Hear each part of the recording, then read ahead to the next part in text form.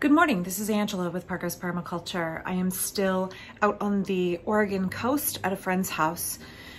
I spent yesterday on a very, very long, very steep hike. In fact, I got back home and my phone had told me that I had hiked almost 39 floors.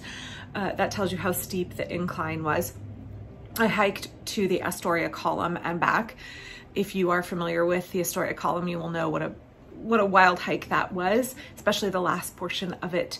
The switchbacks are really tight and the sidewalk ends. And so it was a little precarious as I was walking along the edge of the road, really worried about the cars coming and going.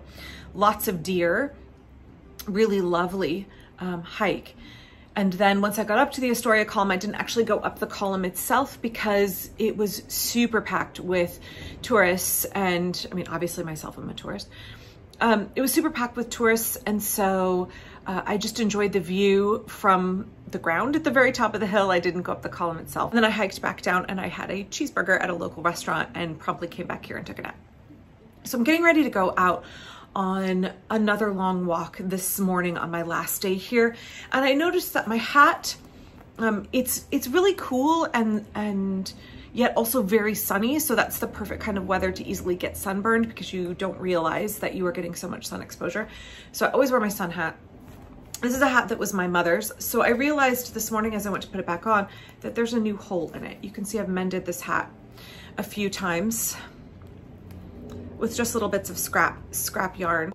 I thought I would just take a few moments and mend this rip here before I go out on my walk so that it doesn't get worse.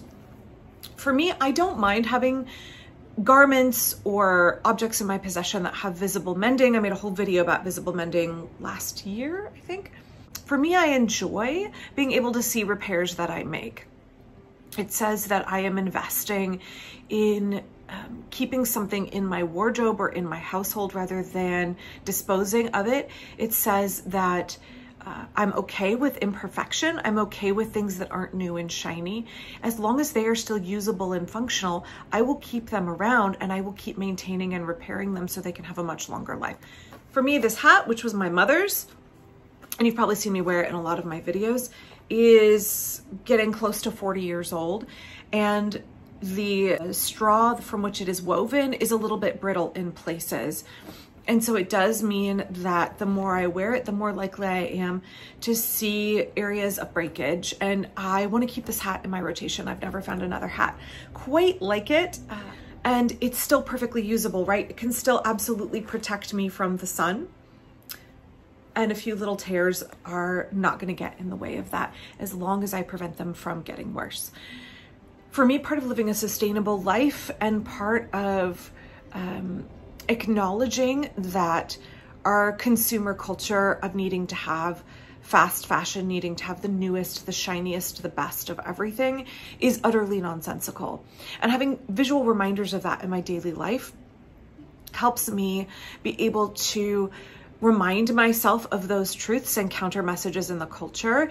And it also helps me, you know, sometimes my house is pretty shabby. Everything we own is kind of old and full of dings and mending and, you know, not new and shiny in any way. And when I feel that kind of pressure to keep up with the Joneses a little bit, having those visual reminders of obvious repairs is a good encouragement to me. It may seem silly, but it's a good encouragement to me that I am living my values and that I am doing the right thing for our household by not getting sucked in to consumer culture and the way it wants us to always have the newest, the shiniest, the best, and to throw away anything that has any tiny imperfection.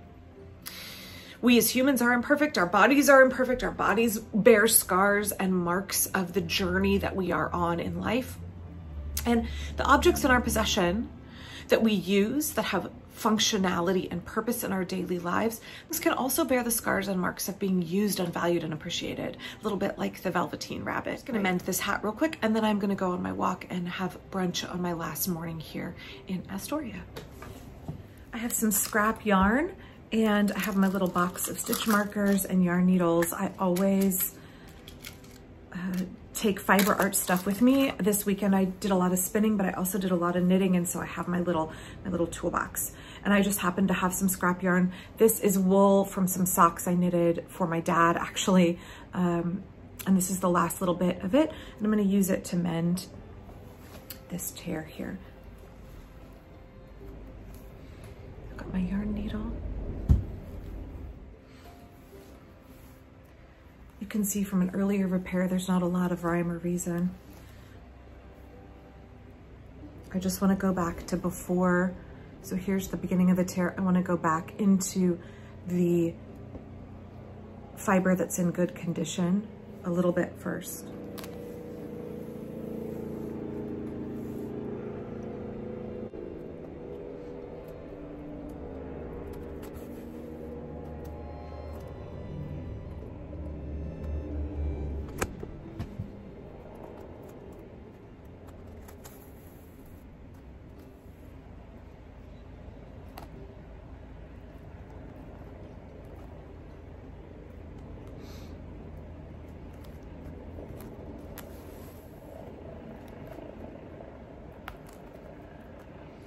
I haven't decided yet what this mend is gonna look like, so I'm just stabilizing it initially. I don't know if I'll actually darn it or what my strategy will be here.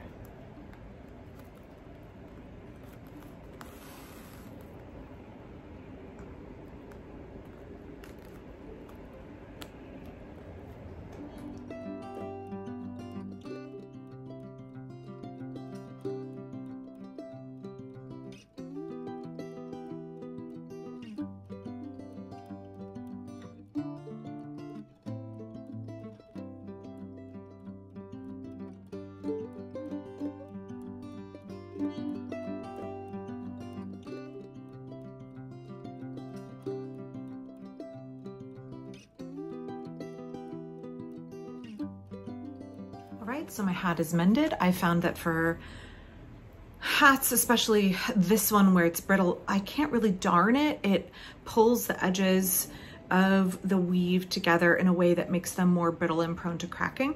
And so I just do cross hatching. A large mend, not perfect. I'm using the yarn that I have, so it is more obvious than the orange yarn I used to mend over here. But my hat is now stable. I can wear it. I can go out on my hike, have brunch, and head back home knowing that the problem, the tear, is not going to get any worse. I may come back along later, and I don't know if you can see it here, you can see the repair. I may come back later and kind of decorate it a little bit more, maybe, you know, put some little bit of ribbon or flowers or something on top to draw even more attention to it and make it an element of beauty in the imperfection. So thanks for watching with me today. I hope that you feel comfortable wearing and using things that are mended and repaired, aren't new, aren't shiny, that the temptation, the message of consumer culture, that we have to have the newest and the best, or that we are somehow falling behind, that we have to present a perfect version of ourselves and of our possessions to the world, is deeply flawed and unsustainable and is not helpful in any way, shape, or form. It's okay for you to be imperfect. It's okay for the things that you own to be imperfect. It's okay for you to have wounds that have been mended. It is okay for your possessions to have mending as well. Don't forget to click like and subscribe, and please check out my Patreon down below. And don't forget to check out my whole Hausfrau Friday playlist. Thanks.